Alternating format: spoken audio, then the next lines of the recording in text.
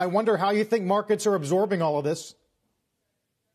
Well, I think by and large, it's great news for markets and investors. I mean, especially with Yellen, a very proven commodity, someone who's very steady, very cautious, already trusted by the investment community, but who has been traditionally very dovish on interest rates, very supportive of high employment, and not overly concerned with inflation. And so I think that's, that's music, at least in the short term, that is music to investors' ears. And I think similarly, you have people coming into the administration pushing stimulus, pushing spending, pushing infrastructure investment.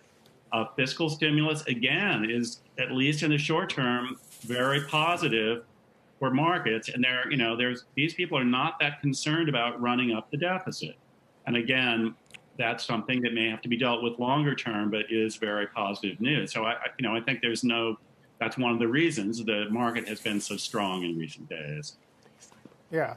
Jim, I wonder, though, at what point does the market flip and start to think about the accumulation of debt, the dispersion of stimulus as market negative, as negative for sovereign debt ratings, dollar stability, things like that?